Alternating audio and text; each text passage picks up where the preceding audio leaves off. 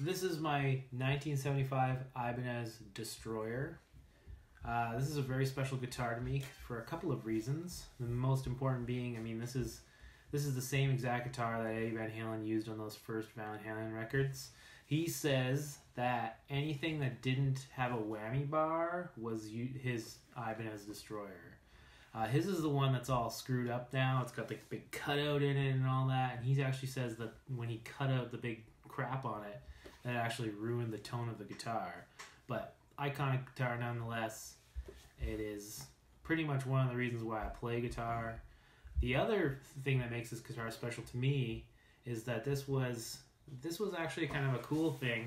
A customer posted a picture of him back in like the 80s for a guitar contest we did for our store, and I commented on it and was like, hey, this is cool, like, been looking for one of these for a while, blah blah blah. One thing led to another. He came in, sold me the guitar, and you know, it was a really special thing because he gave me a really good deal on it, and I could tell that this was a pretty special guitar to him, and he had it for a very long time.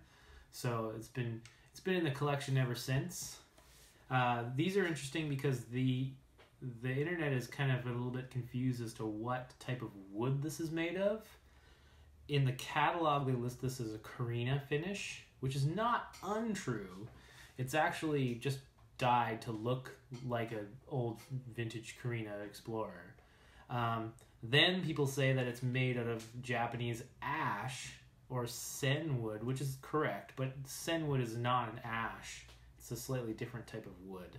It looks like an old coffee table, which is one of my favorite aspects of sen. But regardless, wonderful sounding guitar. Feels great. Balance is pretty good considering. I've changed the pickups in it to Sir SSVs just because I wanted something a little bit lower output. But this has been a great guitar for a long time and will be in my stash for as long as I live.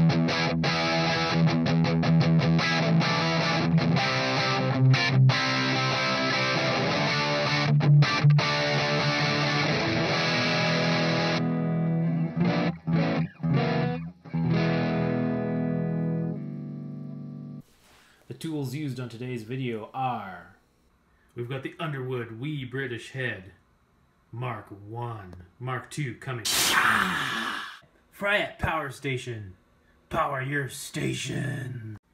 Hidden isolation cabinet in closet. With special guest, these. Thanks for watching my video. Like, subscribe, buy my amps, and never break eye contact.